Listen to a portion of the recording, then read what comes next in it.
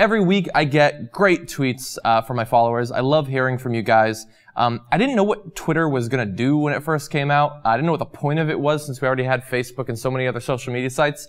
But I love how easy it is to communicate back and forth with all sorts of people. So I get messages from my fans. I'm sending messages to celebrities I'm a fan of. Everybody has fun. And over the last week, there's been some great comments from many of you. I want to respond to some of them. So the first comes from Sam Blank. He says, where do you get your amazing novelty t-shirts from? Some of the ones you wear on TYT are ace. He's talking about the shirts I think that I wear on TYTU. I don't often wear t-shirts on the main show, unless they tell me, oh, you're hosting tonight, when I'm already in and wearing the t-shirt. I don't know if you guys know that happens, but I don't wear t-shirts on the main show on purpose. I just don't have a choice. But anyway, those t-shirts almost all come from shirt.woot.com. It's one of the Woot sites, so it sells one t-shirt every single day and only for one day. And so I watch pretty much every day and hope to get a t-shirt that I'll like. At this point, I think that it's only fair that shirt.woot sponsor me in some way because I feel like I do so much free advertising for them. But so far, no money, unfortunately. Al Belso, one of the guys that I tweet back and forth with probably more than anyone else, says, is this the project which you mentioned concerning working on the weekend? If so, kudos to you for taking advantage of the studio. Yes, I tweet about secret projects I'm working on all the time, but last week I did tweet about this one. I am here on the weekend filming because there's literally no time during the week to do it.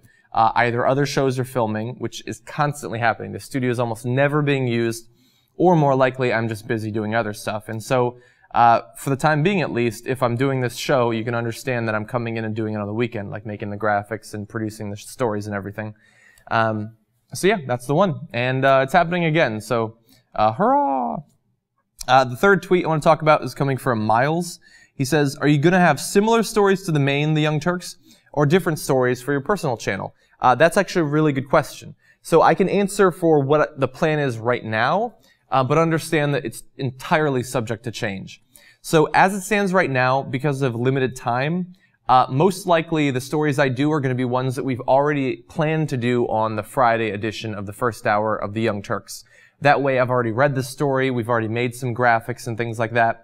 I still need to make, like, you know, the sidebars that you see. I have to make them because we wouldn't use them on Fridays. But I expect that that will be the way it is. Assuming that the show goes forward, I will probably be supplementing with interesting stories that I'm into. There are definitely subjects that I like way more than Jank or Ben or Michael, and so I'll suggest stories and they'll get shot down. So this is a good place to talk about those. And because of that, I'll be doing mostly political stories since they're stories that were made for the first hour. I do also want to do some of the lighter stories, more second hour type stories. Stuff that doesn't really fit in the first hour but doesn't fit in TYTU. I want to have a place to talk about those. It'll probably end up being this place. Finally, is a quote from Lucas, who works at the Young Turks. We were talking about the drone warfare, the expansion of Chinese drones, by the way. Didn't get to that last week, but it was an interesting story.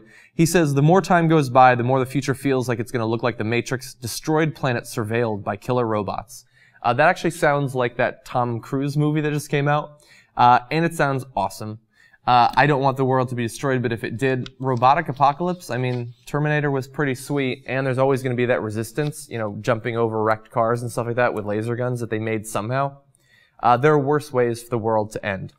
Anyway, so those are the tweets that I wanted to spotlight this week. If you want to see yourself on a future edition of the Weekly Roundup, you know, just tweet me, and hopefully I'll remember them. I love talking to you guys, and when you say something interesting, I want to give you credit on the show.